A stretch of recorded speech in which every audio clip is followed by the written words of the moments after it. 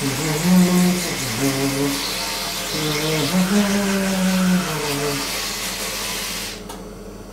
a minute. This has a black strip.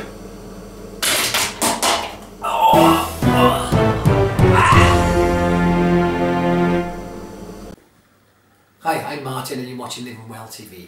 So you may have heard or read somewhere that the coloured markings on the bottom of toothpaste tubes tell you what's inside it, whether it be toxic chemicals or natural or medicine. Is this true? Let's carry on watching to find out.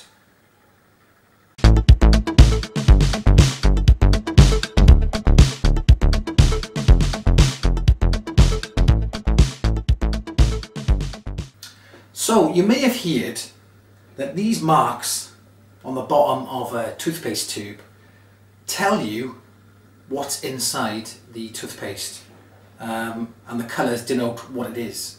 So basically they say that some of these marks could tell you it's toxic chemical, some could tell you it contains a medicine, and some could tell you it's a natural toothpaste.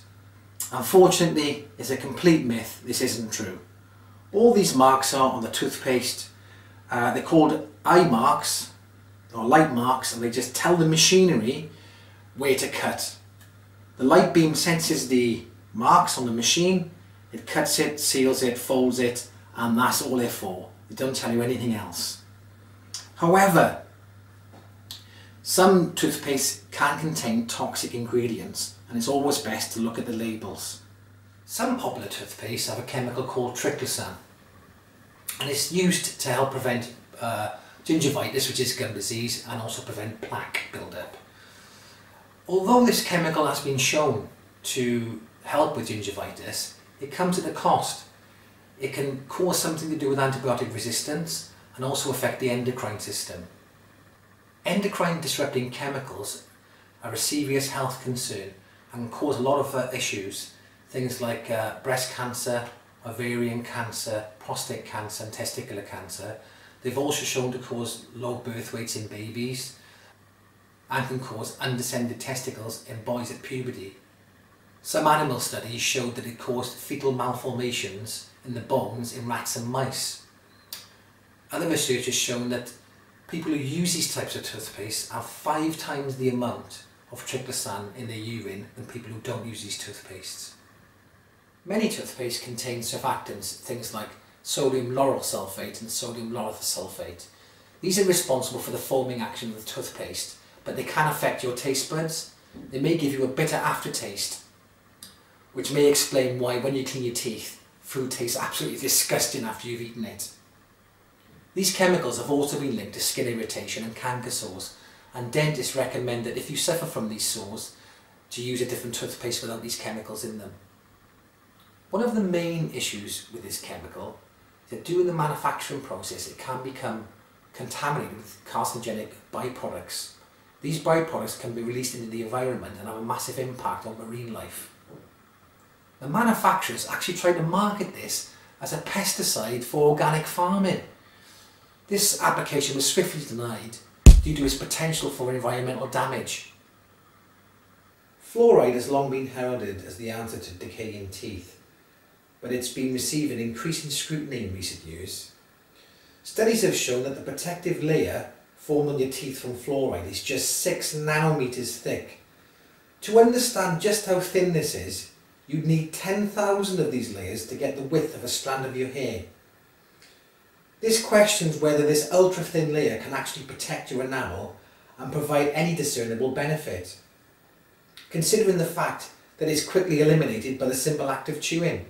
In fact, toothpaste that contain natural occurring cacao extract better repair the teeth than fluoride toothpaste. Not to mention, fluoride toothpaste is often the largest single source of fluoride intake for young children and is a major risk factor for disfiguring dental fluorosis. This is because children swallow a large amount of paste that they put in their mouth. In fact, research has shown that it is not uncommon for young children to swallow more fluoride from toothpaste alone than is recommended as an entire day's ingestion from all sources. Swallowing fluoride is especially detrimental to our health. Fluoride is a toxic chemical that accumulates in our tissues over time, wreaks havoc with enzymes and produces a number of serious adverse health effects, including neurological and endocrine dysfunction. Children are particularly at risk for adverse effects of overexposure. If you have a young child, it's recommended that you use a non-fluoride toothpaste, although I recommend the same for adults as well. A few other ingredients to look out for is propylene glycol, which is a type of mineral oil that in the industrial industry is used for antifreeze paints, enamels and airplane deicers. This is clearly not a substance you want to be brushing your teeth with. There's also a chemical called diethanolamine, or DEA, which has been linked with cancers of the stomach, esophagus, liver and bladder.